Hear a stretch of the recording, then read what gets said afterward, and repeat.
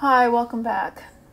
In this video, I want to put together the use of polynomial division in finding the zeros of a polynomial. So suppose we are given the polynomial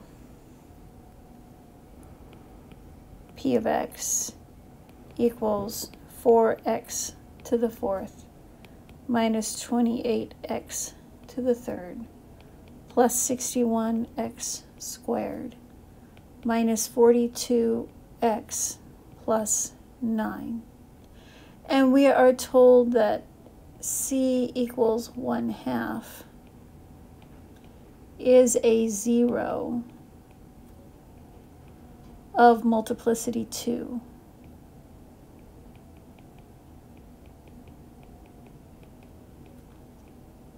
And we are asked to write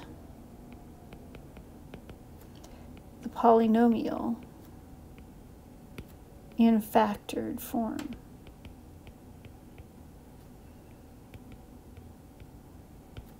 Now this is another way of saying find all the zeros of this polynomial, because if we can find all the zeros, then we can write the polynomial in factored form, because each zero will correspond to a factor. So what are we going to do here? Well, we know that x minus 1/2 is a 0, means that c equals 1/2 is a 0, means that x minus 1/2 is a factor. And in fact, so we know that that will multiply in or divide into our polynomial and result in a remainder of 0. And in fact, we know that we can divide this in twice because of the multiplicity of 2. So we are going to find something else that goes in those parentheses, and when that's all multiplied together, that will be 4x to the fourth minus 28x to the third plus 61x squared minus 42x plus 9. Now keep in mind, when we are finding zeros, what we are really doing is solving this equation, that 4x to the fourth minus 28x to the third plus 61x squared minus 42x plus 9 equals 0. So I need to find what goes in this set of parentheses, and I'm going to do that by dividing x minus 1/2 into this polynomial twice. And it is twice because, remember, we know that this 0 has a multiplicity of 2. If that multiplicity were 3, then we would divide in 3 times. If that multiplicity were 1, we would only be able to divide in once. Okay, so let's do this. I'm going to use synthetic division. I've got a x minus a 1/2, so I put the 1/2 in a box. And next to that box, I write the coefficients of my polynomial. So I've got 4x to the fourth minus 28x to the third plus 61x squared minus 42x plus 9. I draw a horizontal line, and I drop down the first coefficient. Now, I multiply 1/2 times 4 to get 2, and I add that to negative 28, so I get negative 26. 1/2 times negative 26 is negative 13, and I add that to 61, and I need to borrow 11 minus 3 is 8, 5 minus 1 is 4, so I get 48. 1/2 times 48 is 24. Negative 42 plus 24 is negative 18. 1/2 times negative 18 is negative 9. That gives me a remainder of 0. So now I know that my polynomial could be rewritten as x minus 1/2 times 4x to the third minus 26x squared plus 48x minus 18. But I also know that I can divide 1/2 in one more time. So I'm going to divide 1/2 into this cubic, this third degree polynomial that I've got.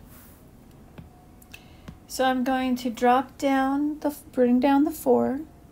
1/2 times 4 is 2. Negative 26 plus 2 is negative 24. 1/2 times negative 24 is negative 12. 48 minus 12 is 36. 1/2 times 36 is 18, which gives me a remainder of 0. So now what do I know? Well, now I know that my polynomial is x minus 1/2 times x minus 1/2 times 4x squared minus 24x plus 36. Okay, looking just at that last term, or that last factor, this 4x squared minus 24x plus 36, all of those coefficients are divisible by 4, so I'm going to rewrite this as 4 times x minus 1/2 times x minus 1/2 times x squared minus 4x plus 9. No, sorry. Minus 6x. 24 divided by 4 is 6. Now that quadratic factors, that actually is x minus 3 squared. So this polynomial is 4 times x minus 1/2 squared times x minus 3 squared, because x minus 3 squared is the factored form of x squared minus 6x plus 9. You can verify that by foiling. So this is the factored form of my polynomial. And I know that 1/2 is a 0 of multiplicity 2. That one was given to me. And 3 is a 0 of multiplicity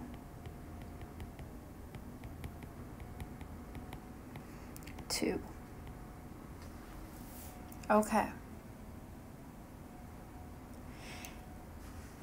So that is really the primary work that we are doing with all of this polynomial division, is getting from expanded form to factored form.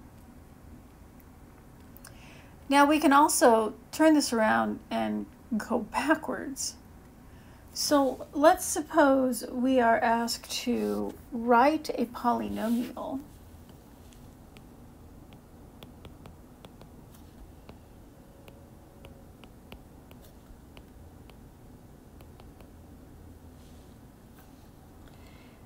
that has zeros, -2, 2, and, well, -2, -1, 1, and 2. and a leading coefficient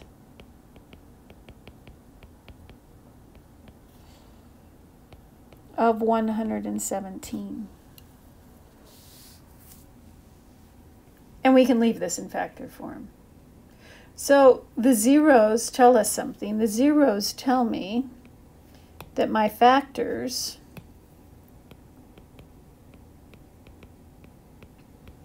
are x minus -2, or x plus 2, x minus -1, so x plus 1, x minus 1, and x minus 2. So my polynomial is going to be something times x plus 2 times x plus 1 times x minus 1 times x minus 2. Now, how do I figure out the something? Well, remember when I first started talking with you about polynomials, and we talked about that if I just multiply all of these things together, my leading coefficient would come from the 1 times the 1 times the 1 times the 1, which is just 1. I need a leading coefficient of 117. That's what goes out in front. So my polynomial would be 117 times x plus 2 times x plus 1 times x minus 1 times x minus 2. Okay. Let's try another one. This one's a little more complicated.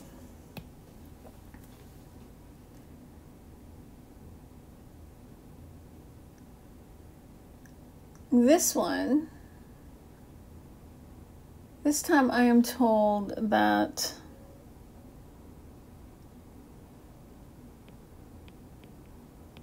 the solutions to the equation p of x equals 0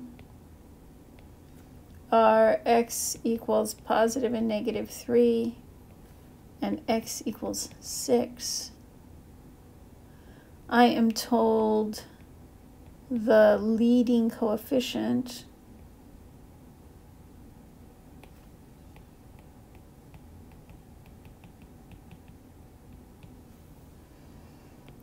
is 7, and I am told that the point -3, 0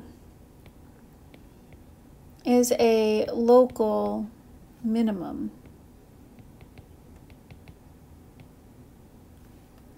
on the graph.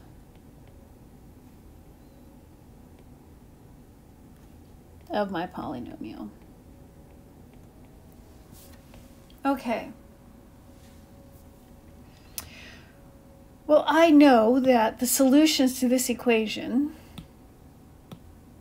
are zeros. So I know that I have zeros at -3, 3, and 6, which means that I know that I have factors of x minus -3, x minus 3, and x minus 6. But this statement is a little bit problematic because remember what that means. That means that if I were to sketch this thing,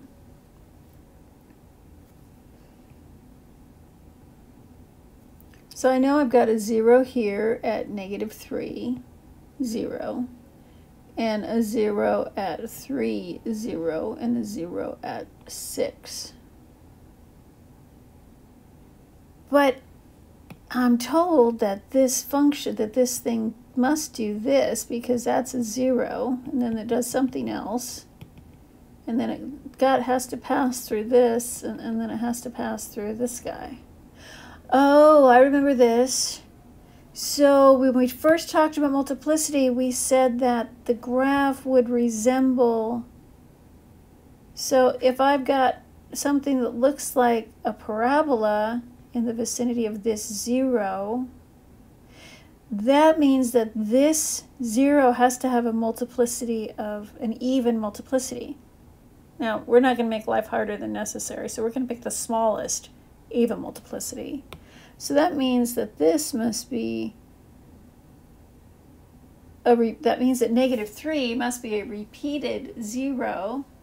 So -3 must have a multiplicity of 2, which means that, oh, okay, so my polynomial now is something times x plus 3 squared, so I get that turnaround, times x minus 3 times x minus 6. Now the something out in front, that is my leading coefficient,